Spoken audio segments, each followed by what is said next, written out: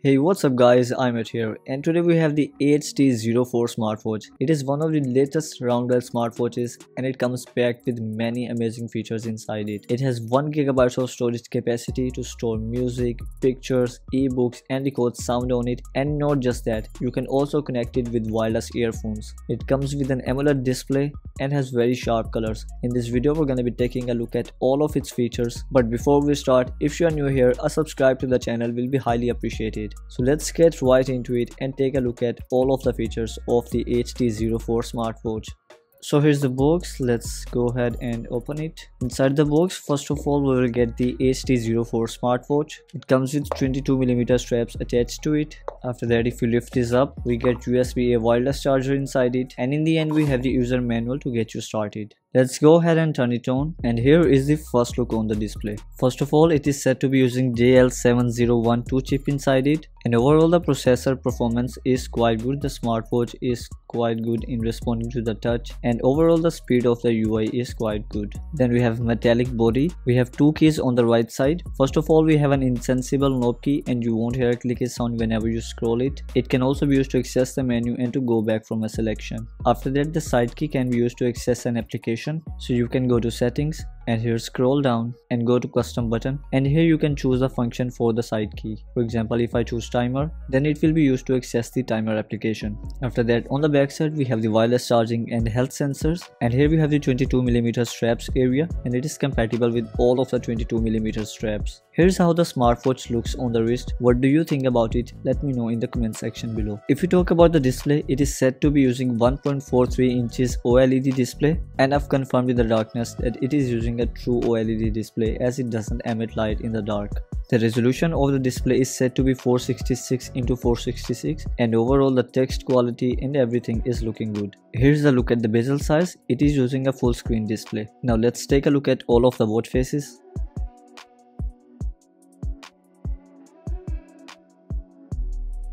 And these were all of the built-in watch faces in the smartwatch. If you press and hold, we have the lock option, so even if you use the crown key accidentally, it won't change the watch face, which is a really good option in my opinion. In the settings, preferences and time format, you can also choose between 12-hour and 24-hour clock format. We also have the date format option. You can choose the one you prefer. Now let's talk about the display time. So if you scroll down in the settings, you get the always on display option. It has two options for always on display, one with the pointer clock and the other with the digital clock. The screen of dial can stay on forever until the battery dies. After that, in the settings, we also have the screen time option, and in the screen time, before I updated the smartwatch, it had the always on display option, but after the update, the normal screen time has the 10 seconds option, and after 10 seconds of inactivity, the display will turn off and turn on the screen of dial. The smartwatch also has palm gesture, and it also has tap to wake option, which only works for 5 seconds when the display goes off, and if more than 5 seconds have passed by, the tap to wake option will stop working. In the end, it also comes with the raise to wake option. Now let me show you all of the languages supported by it.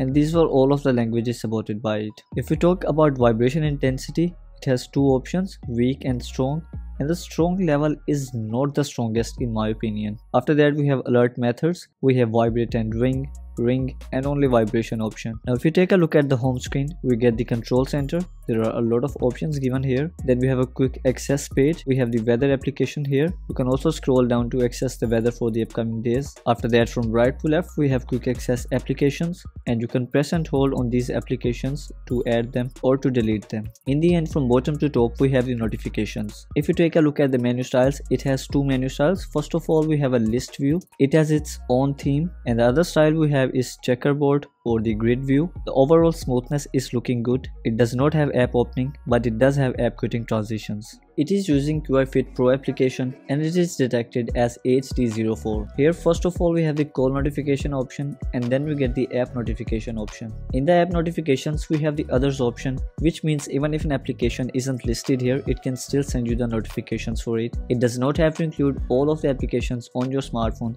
but includes most of the main ones. It wakes up the display when you receive a new notification and shows a full screen prompt. As far as I've checked, it does not ring on the message alerts. It does not support scrolling for longer notification, and it also does not support emojis. After that we have Smart Reminder. Then you can also sync your favorite contacts in the smartwatch and add up to 500 commonly used contacts. And the smartwatch comes with 1 GB of storage capacity. And to take advantage of the storage, you can store pictures inside the smartwatch. Then you can also add local music in the smartwatch. You can store ebooks inside it. It's not the best device to read ebooks, but it can help you in storing a list, for example, while you are going out for grocery. And in the end, you can also record sound on it. If we talk about the pictures, after adding the picture, you can tap here and set it as a custom watch face directly from here. So here you can see that it will now set the picture as the custom watch face. And if you talk about the local music option, then you can also connect it with wireless earphones to use it as an MP3 player. And if you talk about the recording option, so once you are done with recording a file on the smartwatch, you can end the recording here. Then you can play it directly on the smartwatch,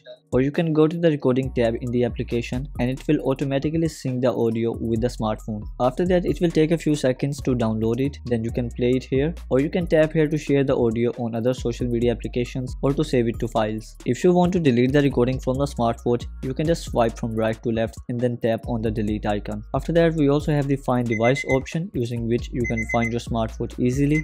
And we also get the Find My Phone option in the smartwatch, using which the smartphone will start to ring and vibrate so you can easily find it. You can also use the smartwatch as a Bluetooth shutter button to click pictures directly using it. Using the watch application, you can also sync weather updates. You can also choose the unit from here, and you can also scroll down to access the weather for the upcoming days. Then you can also select the unit system from here. Then we have the time format option, and in the end we have the more option, where we have the restart and reset option. As far as I've checked, it does not have the business card or payment QR code option. Then we have the dial tab, where we have a lot of watch faces available for totally free. And to install a watch face, you can just tap on any watch face and then tap on the install button. You can only keep 6 watch faces at a time from the dial market, and yes, it does allow deleting the built-in watch faces. You can also go to the wallpaper section to use your own picture from the gallery as a watch face. It also has the live setting option, by which you can check which pointer is looking better on it. Then you can also move the content here, and here it shows live movement, so you can see where the clock is looking better. To that, we also have the picture brightness option, and you can also choose a font color from here. If you do not like the font colors from here, you can tap here and choose any shade you want.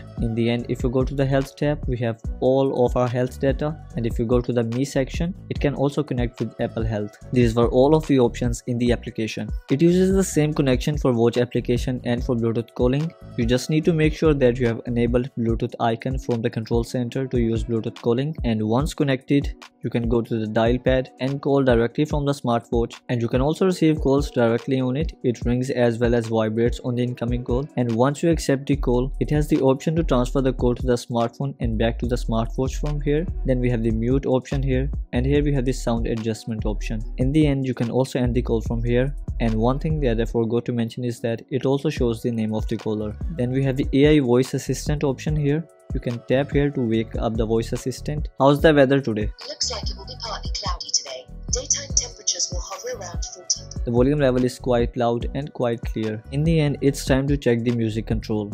First of all, I'm gonna play a music file, and I'm gonna turn off Bluetooth calling. Now let me show you that currently the iPhone is being used for the speaker. Now let's go to the music application and select mobile music from here. Now let's try. And yes, we can control the media playing on the device without having to use Bluetooth calling, which is a great option. Other than that, even if Bluetooth calling is turned on, you can go to settings and here scroll down to media sound and turn it off. And once you have done it, even with Bluetooth calling turned on, you can control the media playing on your device, and it won't shift the sound from the smartphone to the smartwatch. And now it's time to check the rest of the applications. First of all, we have a lot of sport modes here, and here we have the settings icon, by which you can customize the calories, distance and time target. Then we get today's data, which stores all of your fitness data. Sports record stores all of your sports data. Then we have heart rate, blood pressure and blood oxygen level checker, and if you use any of them in the air, it refuses to measure the data. That please adjust the wearing posture and the sensors will stop working. Now let's go ahead and try it on the table. It has still given the error that please adjust the wearing posture, which means it has proximity sensor as well as wear detection. Now let's try white with skin at the back, and now the sensors are continuing to measure the data,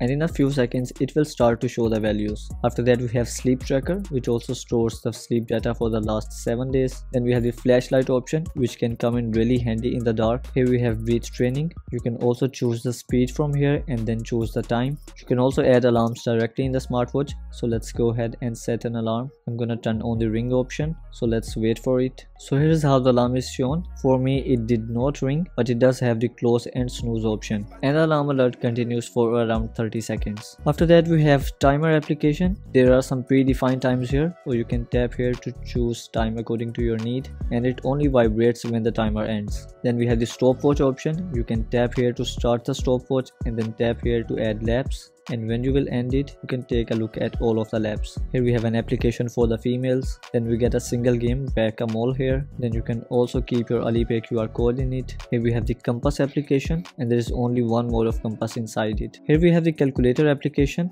which has the basic functionalities like addition, subtraction, multiplication, and these were all of the applications in the HT04 smartwatch. The smartwatch is advertised to come with a battery capacity of 400 mAh, which can be charged using the wireless charger provided in the box. The battery timing of this smartwatch has impressed me a lot. I've been working on this video for about 40 minutes now, and when I started recording the video it was at 70%, and after almost 35 to 40 minutes of recording it has gone down to only 67%, losing only 3% of the battery. It equals 1% every 10 to 12 minutes, and as you can judge from the video, I've continuously interacted with the smartwatch in this time, so the battery timing is surely great in this smartwatch.